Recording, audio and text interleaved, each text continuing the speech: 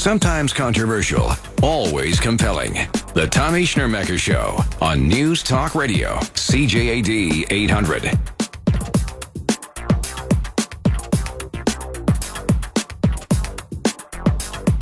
Retirement. Well, that's supposed to be a wonderful phase of your life where all your years of hard work, they finally pay off. You ride off into the sunset and you enjoy your golden years.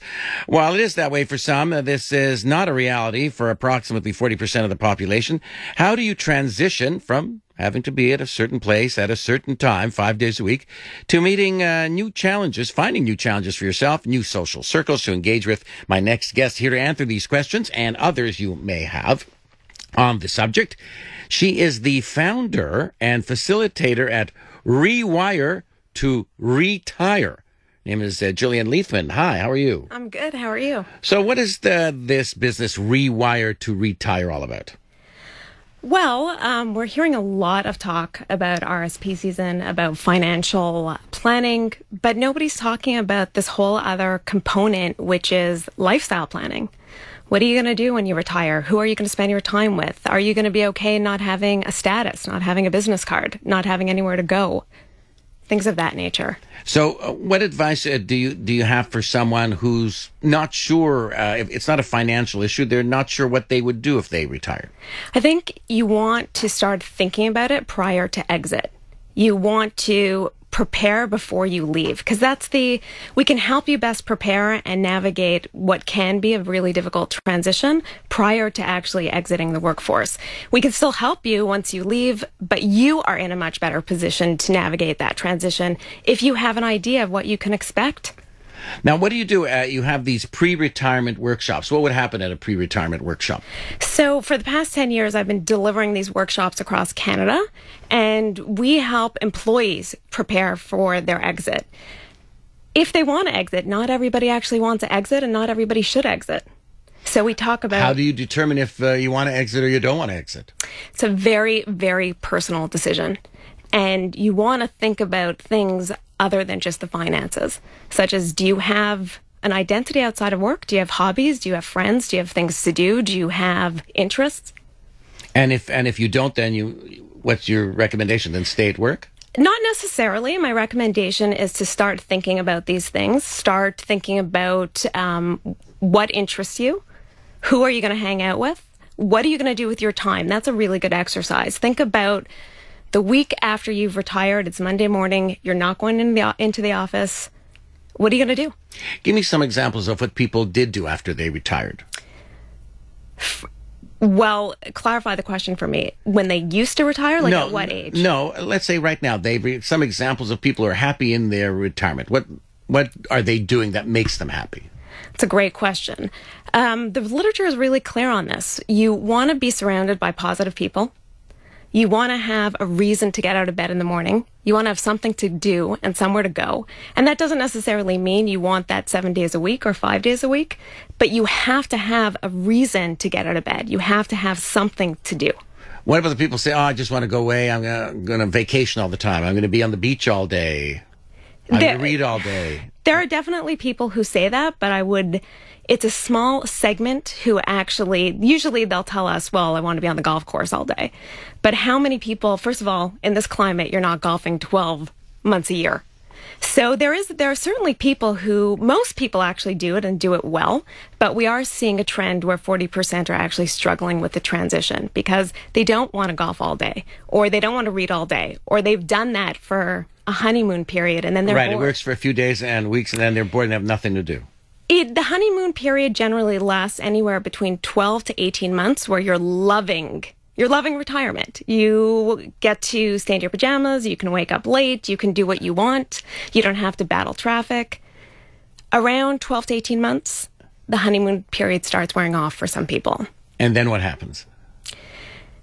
It could be a downward spiral of depression and anxiety. Really? Because they don't know what to do with their time. So how do you give me some concrete tips of how to avoid that and prevent that from happening? So sometimes when we ask our participants, what are you passionate about? They get really nervous. They're like, what do you mean, what am I passionate about? I've been working my whole life, right. And maybe they're entrepreneurs and they've been building businesses. So don't get scared by that question. It's quite overwhelming for many of us. Pick up a university catalog. Look through the courses. Is there anything that sparks an interest? Is there anything that you are curious about? Look at old pictures. Look at old pictures of your childhood. What did you love doing? You know, you might not be a professional baseball player. Maybe that was your dream. Maybe that's, right, that's gone by the wayside at this point, but maybe you'll coach Little League for your grandchild. Now, what challenges are retirees facing today that they, let's say, did not face 25 years ago? The challenge is that we're living a lot longer. So if we were exiting the workforce and we were living for 5 years, then all we have to do is financially plan for this next stage. But some people might actually be working for longer than be retired for longer than they spent working. Wow, interesting questions coming in. A fascinating subject. Gillian Leithman, a founder and facilitator at Rewire to Retire. This texter saying, Tommy, my company encourages pre-retirement course. The statistics for death for our retirees after 3 years is staggering. In other words, a lot of people die within 3 years of retirement. Could that be part of that downward spiral you were talking about? Absolutely. I want to clarify something because there's this very bizarre study that is still very much entrenched in the culture.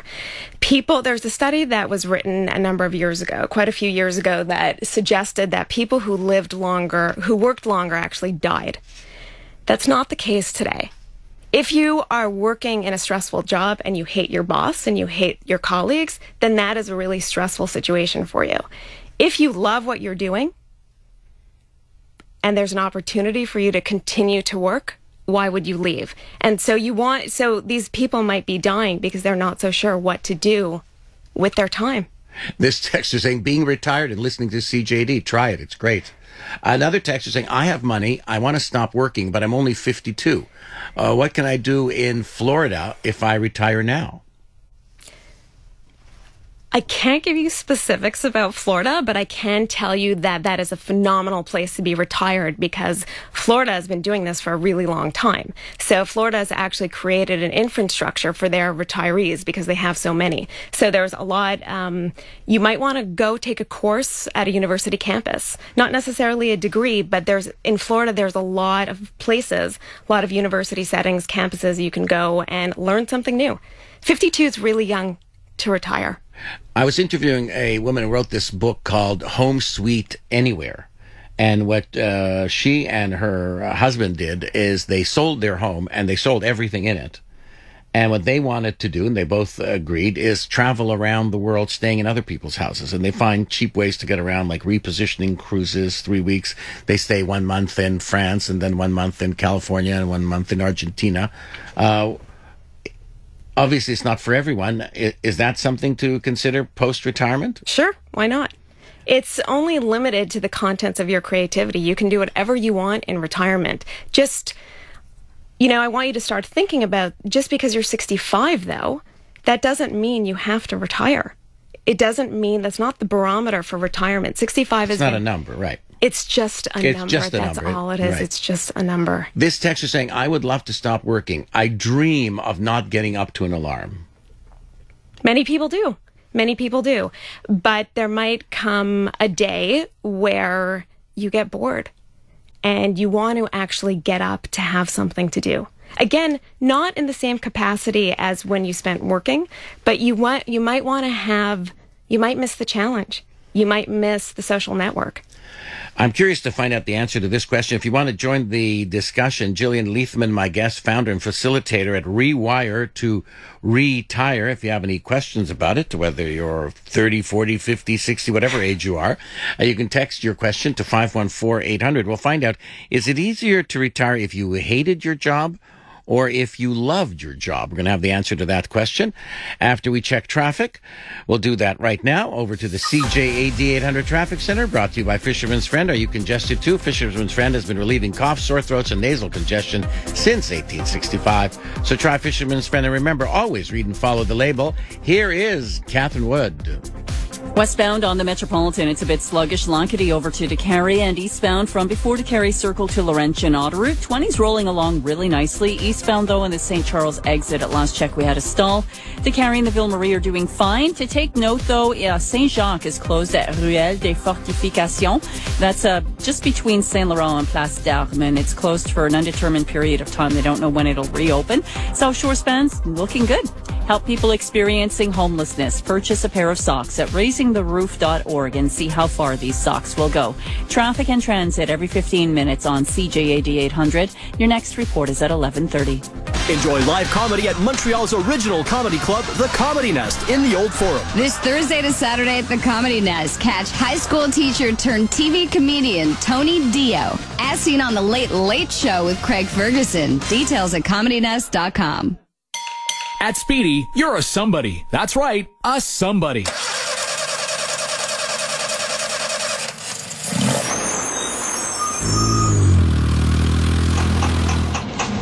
Is your car talking to you and you're not sure what it's saying? Take your car to Speedy Auto Service for a free battery test and under-car inspection and find out what your car is talking about. Go to speedy.com for the location nearest you. That's speedy.com, because at Speedy, you're a somebody.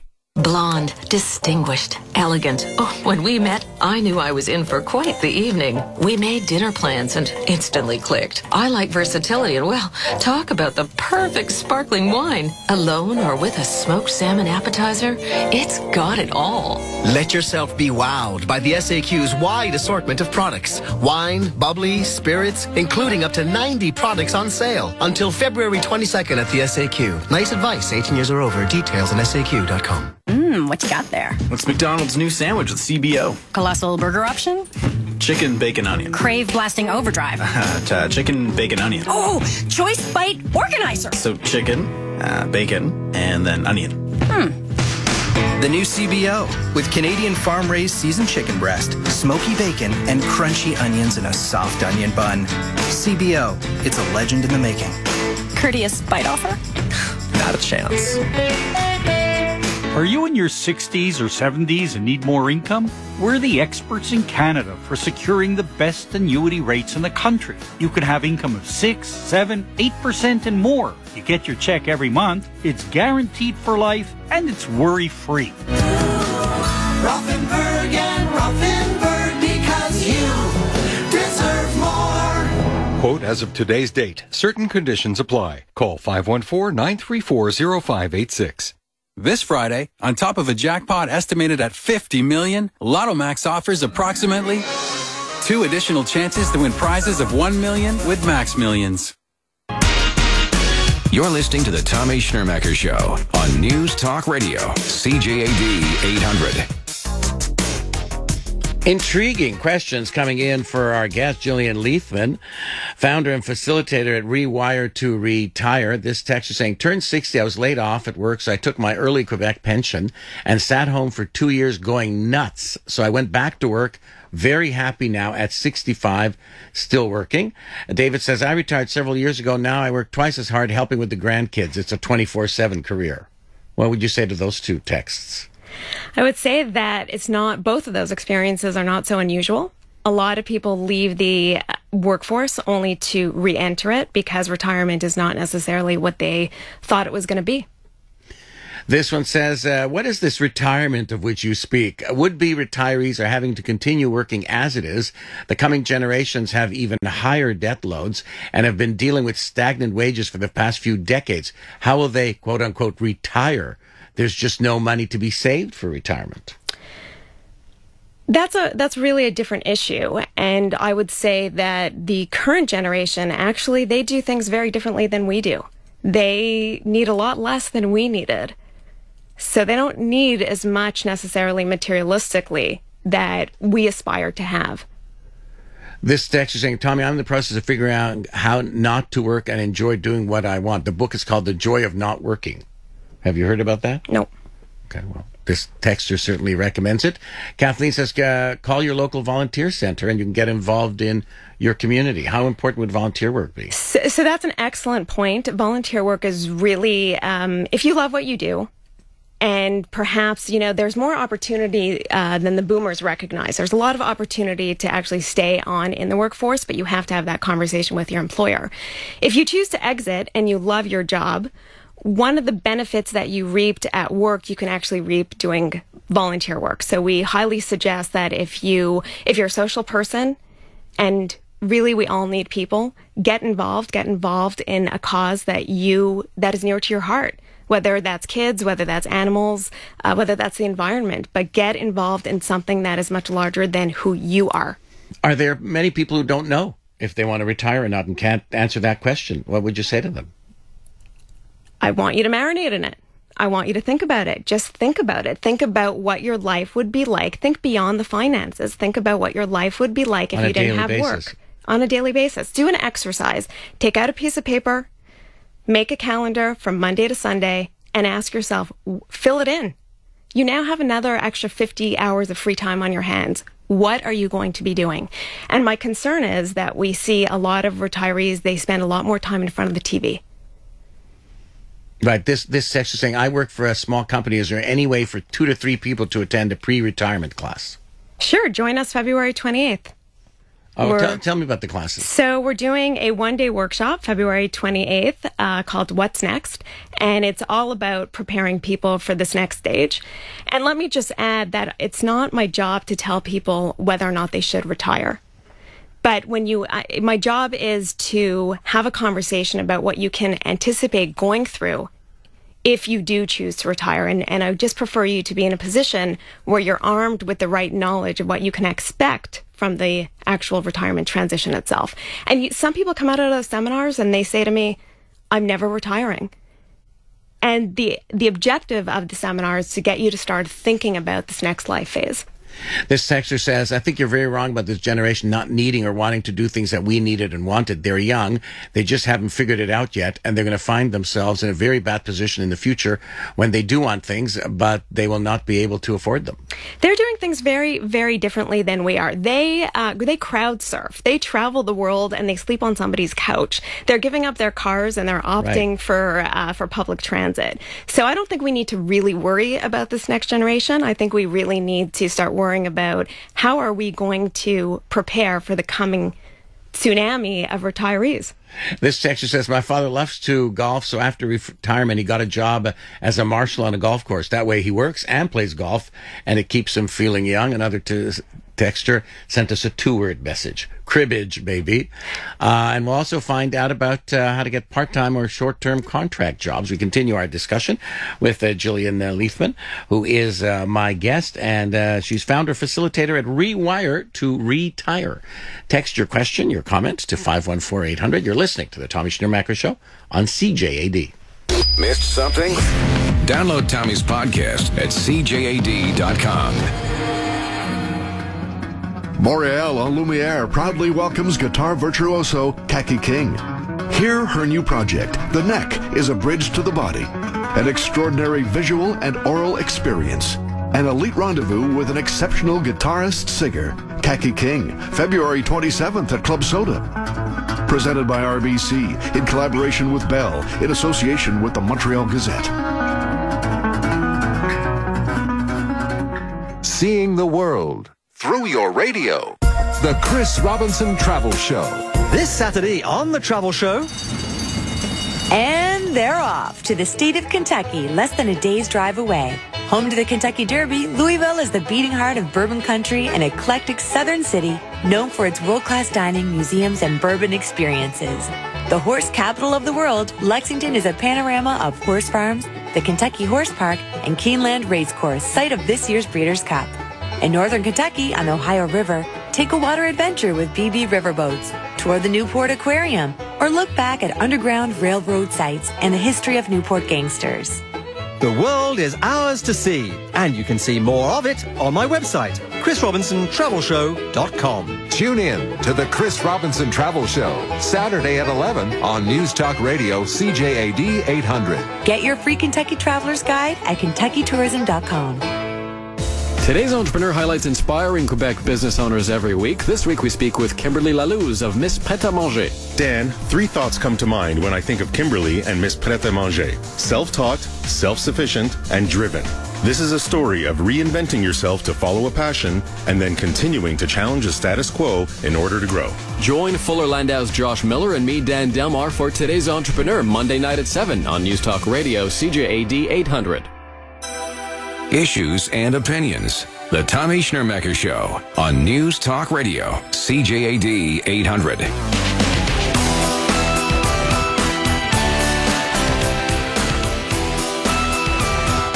Jillian Leithman, my guest, founder, facilitator, Rewire to Retire. This text is saying you can find a part-time or short-term contract job. You can find them on sites like Workshoppers. Sure. What is it? Workhoppers, sorry. Yeah. There's a lot more opportunity than people recognize. And if you want to stay in the workforce, and if you love your job, I would advise having a conversation with your employer, because your employer might not want you to go. And there might be a way to actually negotiate a contract that works for both of you. There's not enough talent in the Canadian workforce to replace the retiring boomers, which means there's an opportunity for retiring boomers to have a working retirement, so to speak. And maybe you don't want to work 5 days a week. Maybe you want to work 3. But in that time, you train your successor. And it works for both the employer as well as the pre-retiree. What's the biggest mistake people make when planning their retirement?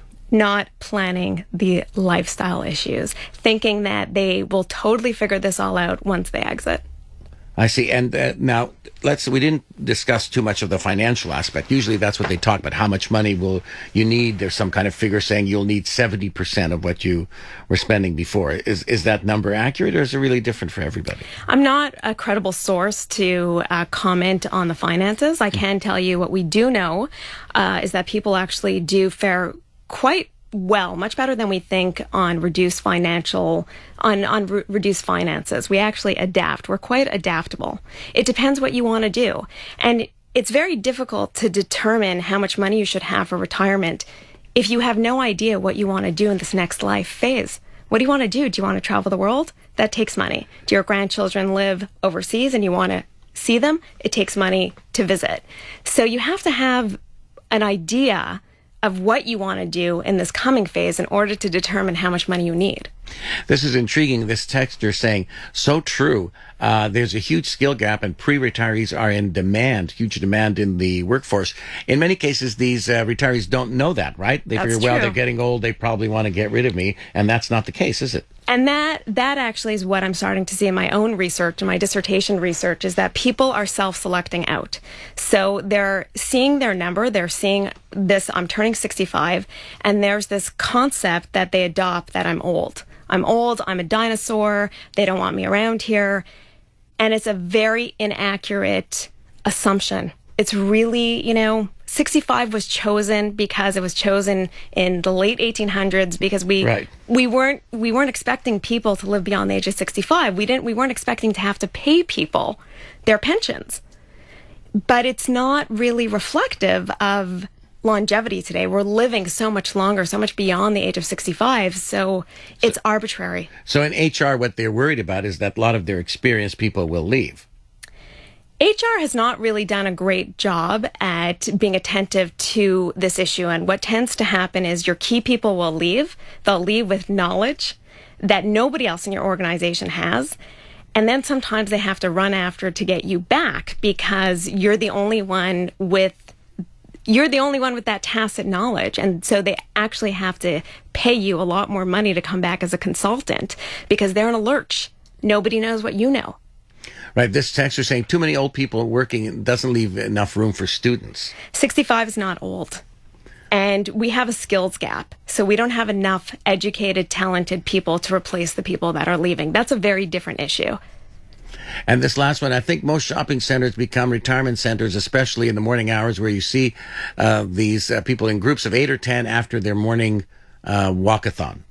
As long as they're happy, I'm good. Are they happy? Are they happy? Are they healthy? Are they enjoying their retirement? This texter saying, we're talking of a golden phenomenon unique to the 20th century, not earning, not producing, and yet consuming for decades. It never existed, and it's not sustainable. Well, these people actually have worked. They have worked, and they're not... and they are consuming and they are producing if they're taking part-time work. Right. At workhoppers.com. That was mentioned before. A pleasure talking to you.